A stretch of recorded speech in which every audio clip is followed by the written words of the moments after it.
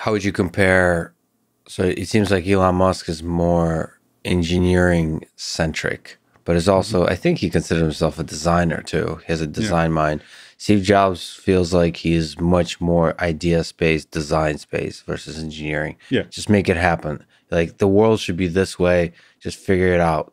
But he used computers. You know, he had computer people talk to him all the time.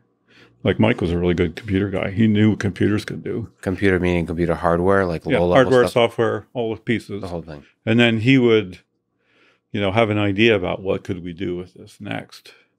That was grounded in reality. It wasn't like he was, you know, just finger painting on the wall and wishing somebody would interpret it. Like, so he had this interesting connection because, you know, he wasn't a computer architect or a designer, but he had an intuition from the computers we had to what could happen. And it's interesting you say intuition because it seems like he was pissing off a lot of engineers in his intuition about what can and can't be done. What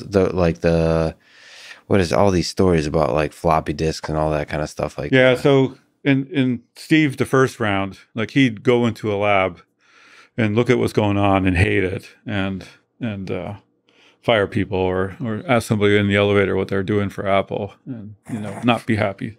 When he came back, my impression is he surrounded himself with a relatively small group of people. Yes. And didn't really interact outside of that as much.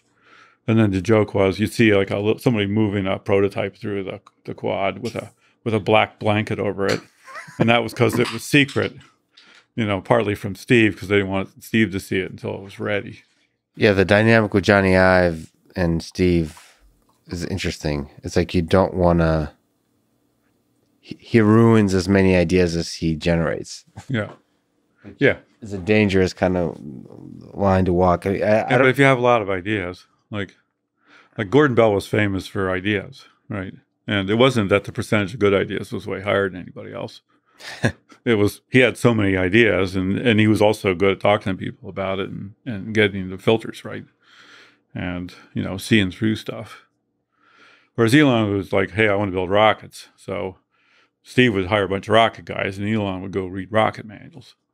So Elon's a better engineer, a sense like, or like more like a love and passion for the manuals. Yeah, and the details, the details, data, and the craftsmanship too, right? Well, I guess Steve had craftsmanship too, but of a different kind. Yeah. What do you make of just the standard for just a little longer? What do you make of like the anger and the passion and all of that, the firing and the mood swings and the madness, you know, being emotional and all of that? That's Steve, and I guess Elon too. So what is that a bug or a feature? It's a feature. So there's a graph, which is y-axis productivity. Yeah. X-axis at 0 is chaos. Yeah. And infinity is complete order. Yeah. Right.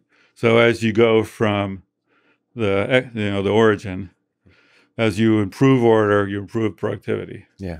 And at some point, productivity peaks, and then it goes back down again. Yeah. Too much order, nothing can happen. Yes. But the question is how close to the chaos is that? No. Here's the thing: is once you start moving in the direction of order, the force vector to drive you towards order is unstoppable.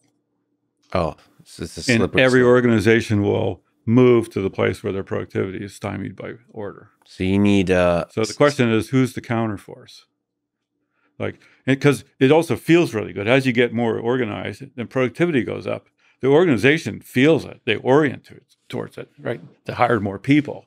They got more guys who can run process. You get bigger, right? And then inevitably, the organization gets captured by the bureaucracy that manages all the processes.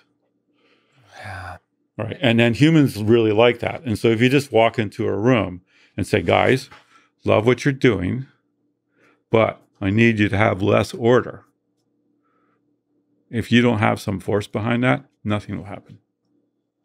I can't tell you on how many levels that's profound. So that's why I say it's a feature. Now, could you be nicer about it? I don't know. I don't know any good examples of being nicer about it. Well, the funny thing is to get stuff done, you need people who can manage stuff and manage people because humans are complicated. They need lots of care and feeding. And you need to tell them they look nice and they're doing good stuff and pat them on the back, right? I don't know. You tell me. Is that needed? Oh, Think yeah. humans need that? I had a friend, he started to manage a group, and he said, I figured it out. You have to praise them before they do anything. I was waiting until they were done, and they were always mad at me. Now I tell them what a great job they're doing while they're doing it. But then you get stuck in that trap, because then when they're not doing something, how do you confront these people? I think a lot of people that have had trauma in their childhood would disagree with you. Successful people, that you need to first do the rough stuff and then be nice later. I don't know. Okay, but Being nice engineering companies are full of adults who had all kinds of range of childhoods. And, I don't most know. people had okay childhoods. Well, I don't know if And lots of people only work for praise, which is weird. you mean like everybody. I'm not that interested in it, but